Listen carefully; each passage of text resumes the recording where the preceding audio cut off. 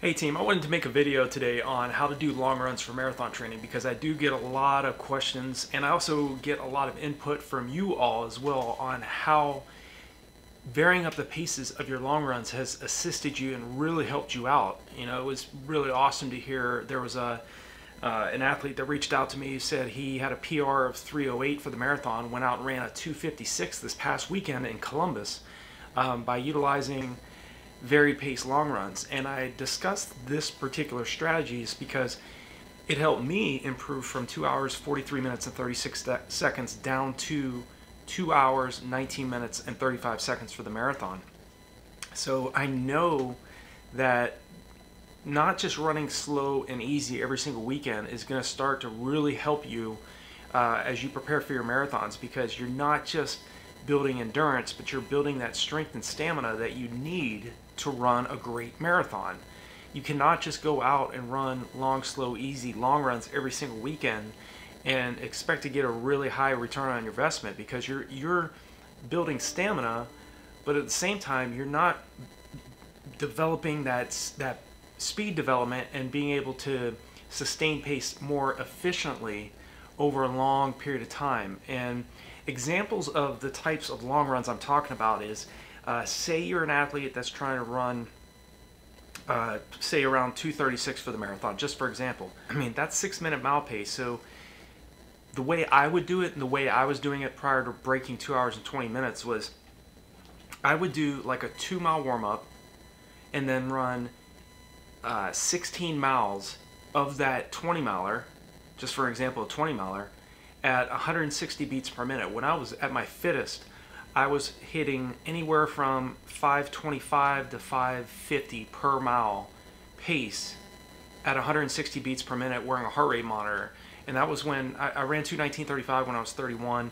I ran 2:26:42 for the marathon when I was 35. I ran 2:32:55 when I was 37 at the 2013 California International Marathon. So it's been many, many years since I ran my last marathon. I'm actually planning on focusing on a new marathon that I have in mind for next year. And so it's been many, many years, but I'm going to utilize the same exact strategy. The reason being is, yes, going out and running long, slow, easy long runs is going to make you very strong physiologically. You're going to be very strong mentally because you're used to being on your feet for a long period of time.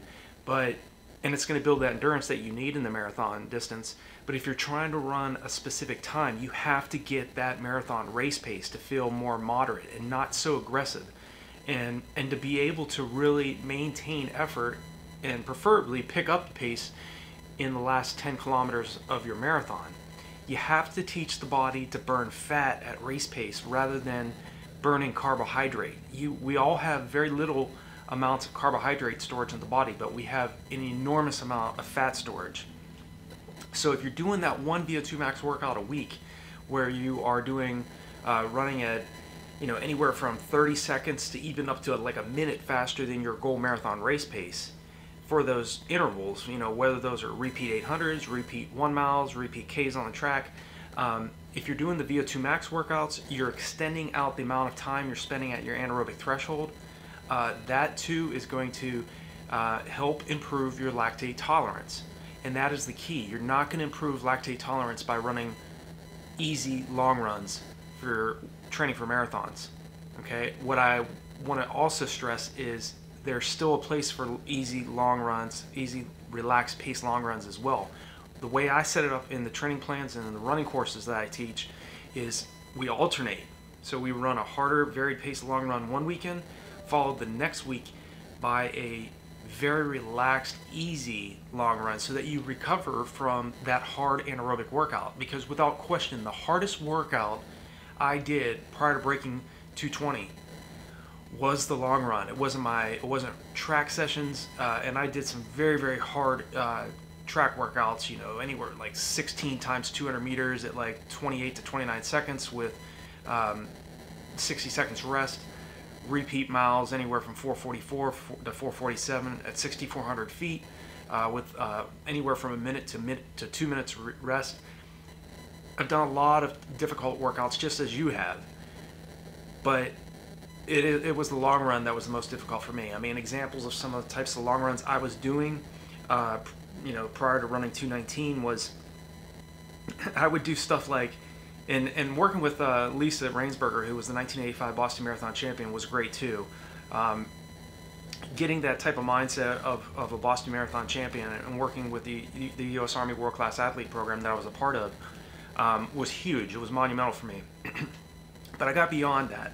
I knew that for me to improve from 2:43.36 to qualify for the 2008 USA Olympic Trials and to earn a B standard time, which for me, my goal was to break 2 hours and 22 minutes, I had to start varying up the paces of my long runs. Examples of the types of workouts I would do would, be like a 20 miler where I would do 5 miles easy, 5 miles at anywhere from 525 to 550 per mile pace, then 5 miles easy, 4 miles at 530 mile pace, with that last mile run at under 5 minute mile pace. Or I would do, say, a 20 miler where every fourth mile I would drop a sub 5 minute mile in the middle of the long run, and then just drop a sub 5 minute mile, relax, run 630s for a couple miles, run a 520, relax for a few miles, drop a sub 5 minute mile. It's those types of varied pace efforts where you're running at much harder efforts than anaerobic threshold effort. You're running very relaxed. You're running at anaerobic threshold effort where it's more around 20 seconds, 10 to 20 seconds faster or slower than goal race pace. Just varied. It's going to vary from each athlete. Doing those types of workouts helped me tremendously to get to a point where I could hold 5:19 mile pace for 26.2 miles. It was not an overnight process, so don't expect it to be easy. But don't start doing these types of long runs until you have built your stamina, you've built a strong foundation of easy, relaxed mileage first, because you're not going to go into doing these types of long runs unless you have some kind of anaerobic capability first. You want an aerobic ability. You've built that base of mileage, and then as you get fitter, then you start introducing these very paced efforts. And another thing that's great is, and I think is very important, is that you focus on your personal development. That's the reason why I created those training plans and the running courses, is because I want the athletes that I coach online or that I mentor online to have a better understanding of why they're doing the workouts, how fast they need to be doing the workouts, what type of volume they should be doing, and how fast they should be running on those anaerobic threshold efforts, or how slow they should be running on their easy days. The problem I'm seeing a lot of times with athletes, because I've made the mistake too, is running far too fast on easy days and running too slow on your planned hard workouts. You're still not stressing the body efficiently enough and for a long enough period of time in order to get the result you're looking for. And so a lot of athletes can hold marathon race pace for a certain amount of time, but then they start to slow down.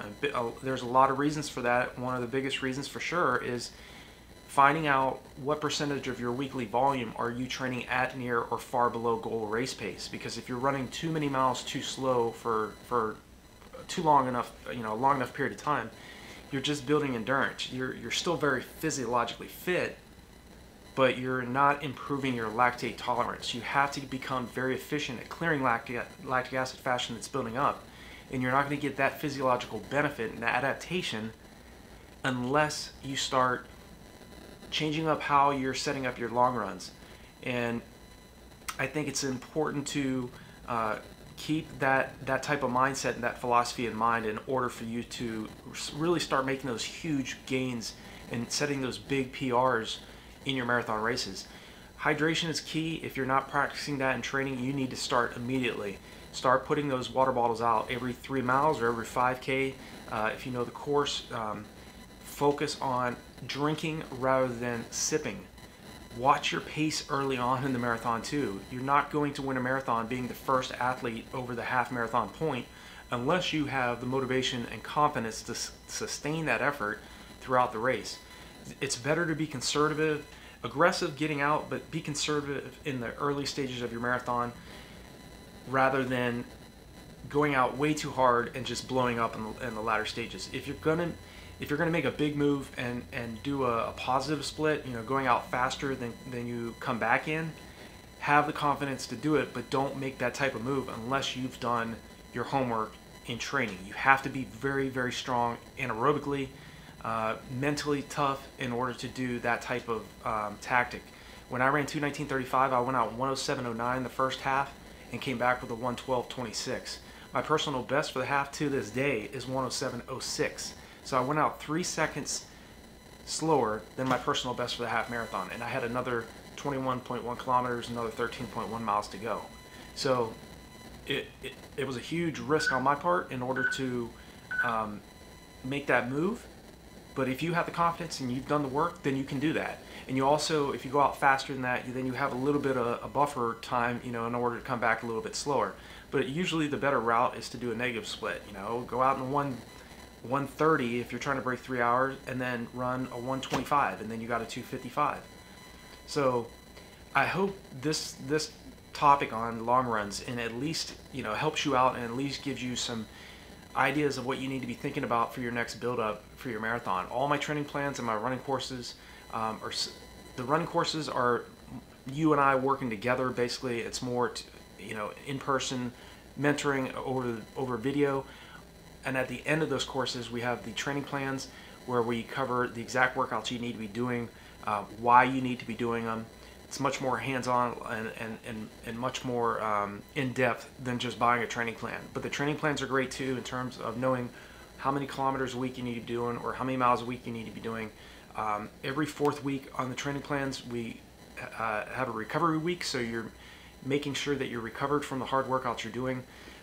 But in order to run a great marathon, you have to do a lot of things correctly. It's not just the long runs. So don't think that just doing faster paced, very paced long runs is going to get you to the finish line in record time. It's certainly going to prepare you better than just doing your track sessions, doing your tempo runs each week, and then doing a long run of, you know, anywhere from whatever, 8 miles to 24 miles in length.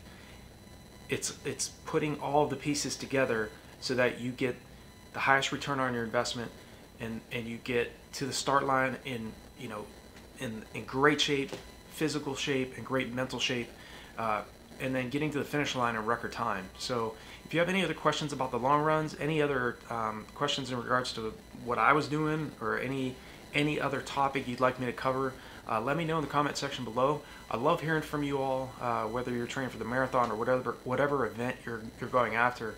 Just hearing how your training's going fires me up, and just getting comments from you all. You know, the community out there, you all are driven, motivated, disciplined athletes, and I respect all of you, whether you're a beginner or you are a sub 223 athlete or for the marathon.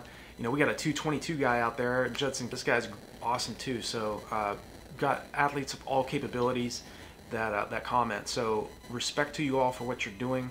I wish you all the best in your upcoming races in late 2021 into 2022, and definitely, if you're going to run a marathon, some of the top recommended marathons in terms of fast courses I would recommend is Rotterdam, Columbus, Chicago, California International, where I ran 2:19:35.